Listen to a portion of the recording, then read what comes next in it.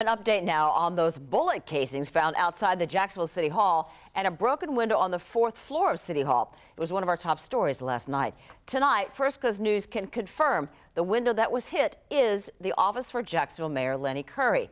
On your side's Rich Donnelly joins us live now from downtown Jacksonville with the details he's been digging out today.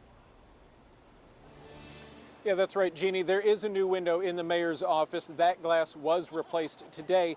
And now, more than 24 hours after those bullet casings were found, it looks like business as usual here in downtown Jacksonville, right outside of City Hall.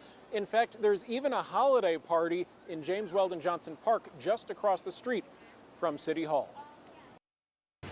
This is what the window of the mayor's office looks like today. The fresh pane of glass is a far cry from the one that had what appears to be a bullet hole in it just yesterday. But what is being done to ensure that the mayor and other city employees who work in City Hall remain safe while at work? That's a question that we brought to the Jacksonville Sheriff's Office. Part of their response was, quote, "It is not under our purview to discuss Mayor Curry's security details or costs associated with the same." Wednesday afternoon, security at City Hall seemed unchanged compared to previous visits to the building by First Coast News.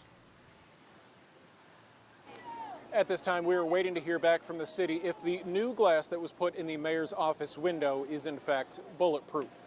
Reporting live in downtown Jacksonville, Rich Donnelly, First Coast News, on your side.